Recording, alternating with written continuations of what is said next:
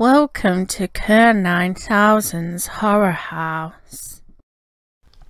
So once again I was sat looking for a film to watch, and I came across this film called The Privilege.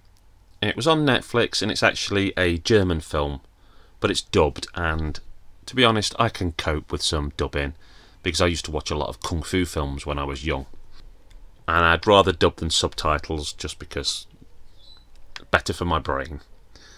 It's about a wealthy teen and his friends who attend an elite private school.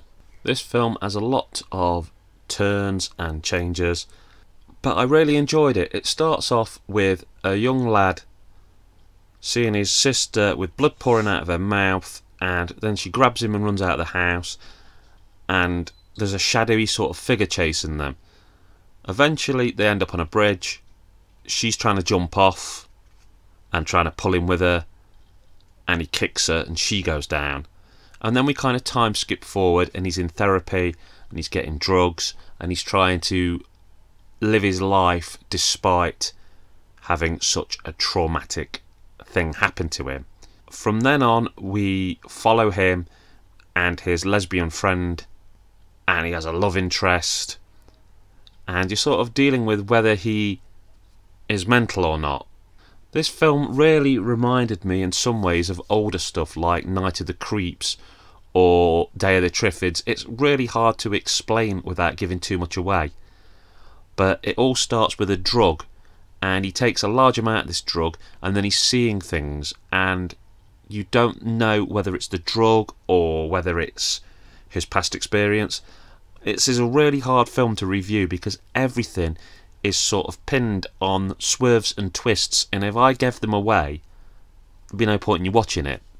But go into this film open-minded and just go along for the ride. I think it's a decent film. At times I kind of think it shouldn't have been a film, it should have been a series, because there are ideas that are dropped and not span out fully.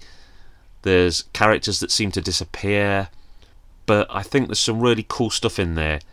And yeah, if you like Night of the Creeps, Demonies, give this a shot. I think it's a decent, weird German slice of horror. That's Kerr 9000 signing off, saying keep on watching those horror movies, boys and ghouls. Laters, taters.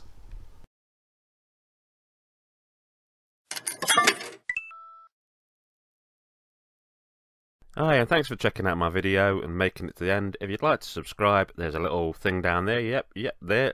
And you should also see some links to some other videos on the screen now. I make reviews of horror films, video games, sci-fi films and all sorts of stuff. Or you can catch me on J Arcade. Okay, take care. Have a great day. Bye.